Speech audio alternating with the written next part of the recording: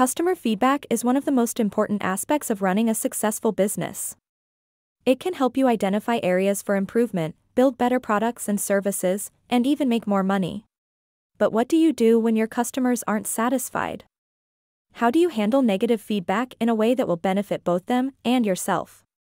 This video will discuss some strategies for dealing with negative customer reviews on social media or elsewhere online, so they don't damage your business's success.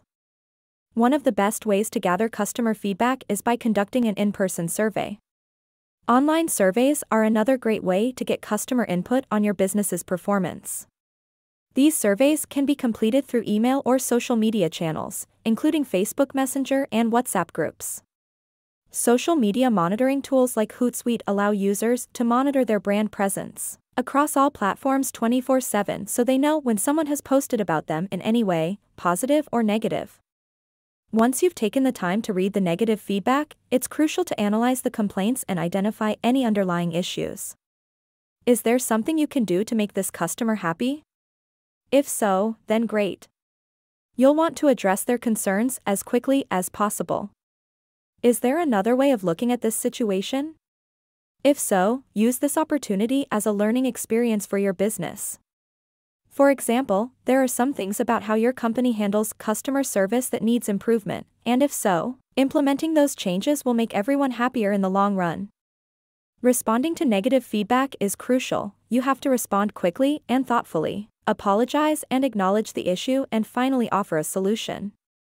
If you cannot fix it immediately, let your customer know when they can expect a resolution.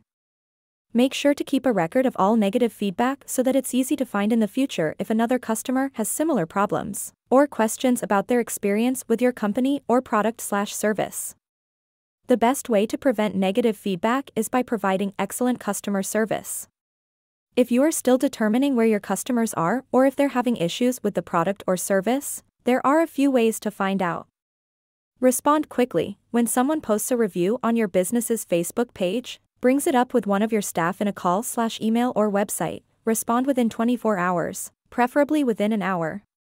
This shows that you care about their experience and want to help them resolve any issues immediately. Offer incentives. Consider offering special discounts for customers who leave positive reviews on social media sites like Trustpilot and other notable review sites. Also, consider sending out surveys asking for feedback about products/services so that this information can be used in future planning processes, email marketing campaigns.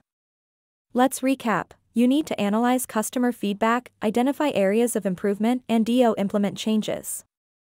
When you receive negative feedback, the first thing to do is take responsibility for the mistake and apologize.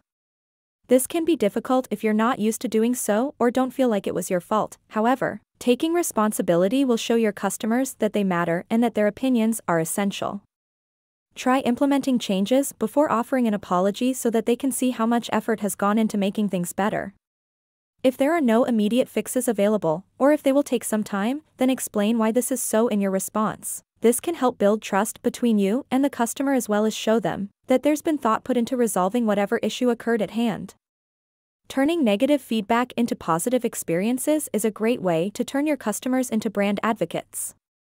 You can do this by creating positive customer experiences, building customer loyalty, and generating referrals.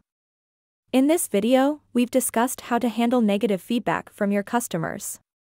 Don't take it personally. Ask for details and try to understand the situation from their perspective.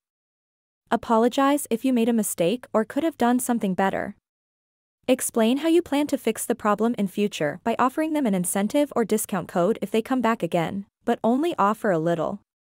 Thank you for watching. Please like and subscribe to our channel.